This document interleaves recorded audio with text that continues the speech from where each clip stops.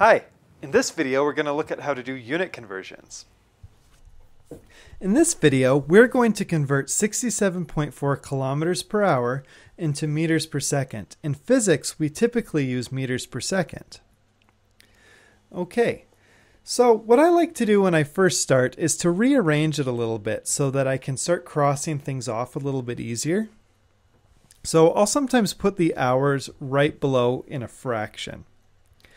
Now, we want the kilometers to cancel off. Notice how we have kilometers on our 67.4 and our answer is supposed to have meters up there. So we need to cancel that off. So we have kilometers at the bottom and we're hopefully trying to get meters. So we put meters at the top. Now we need to think back and see if we know a conversion ratio. Now a ratio is kind of a one-to-one thing that's equal to each other. In this case, we know that there are 1,000 meters in 1 kilometer. So remember in the previous videos how we've said if you divide t by t, it equals 1, or if you have 5 divided by 5, it equals 1. A ratio is a similar thing, where 1,000 meters is the same as 1 meter. So we're really not adding anything new. So as you can see, the kilometers now cancel off. And if we're looking at our units, we now have meters over hours, which isn't quite right. We need to get rid of those hours. So we put our hours on the top and our answer is supposed to be in seconds. So we'll put seconds down there.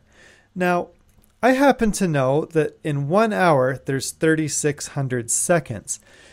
A lot of people know this. It's required that you know it in some grades. However, if you don't know, there's 60 minutes in an hour and 60 seconds in a minute. And 60 times 60 is 3,600. So that's where that number's coming from. I'm not just making stuff up here. All right, so now you can see that we have an hours on the top and an hours on the bottom. So those can cancel off. And it looks like we just have meters on the top and seconds on the bottom. So our units are correct for what we're looking for. So we multiply that together. That gives us 18.7 with proper significant figures.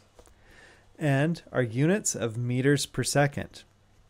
That's all there is to that problem. Now, hopefully that went very well. Okay, so that's it for this video.